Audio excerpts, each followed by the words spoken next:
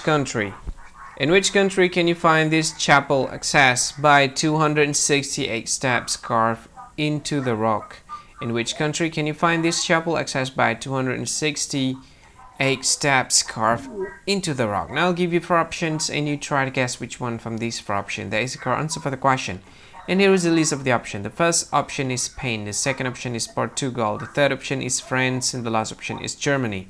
So from these 4 options, what do you think? Which one is the correct answer for the question? And now let me tell you what is the answer for the question. And the correct answer for the question is France. So that's the answer for the question, France. Thank you so much for watching this video. If you find this video very useful, you can help this channel to grow by subscribing to the channel. Click the subscribe button and like this video. And if you want to share it with your friends, just go ahead, click the share button and you can share it to any social media that you wish.